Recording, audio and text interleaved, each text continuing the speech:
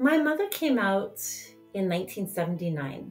When I was a kid, there were no books that reflected my family structure as the daughter of a lesbian mom. Representation in novels, in nonfiction, in memoir. It just seems to me vital to give children that from the very moment they pick up their first book, all the way through their teen years with young adult literature. Now these books are being written. My newest middle grade novel, one of the main characters just happens to have two mothers. Just the fact is enough to make the people who are in the business of censoring children's books yank that book from the shelf and accuse me of indoctrination. I look at my teen who is Black, biracial, adopted, and identifies as queer.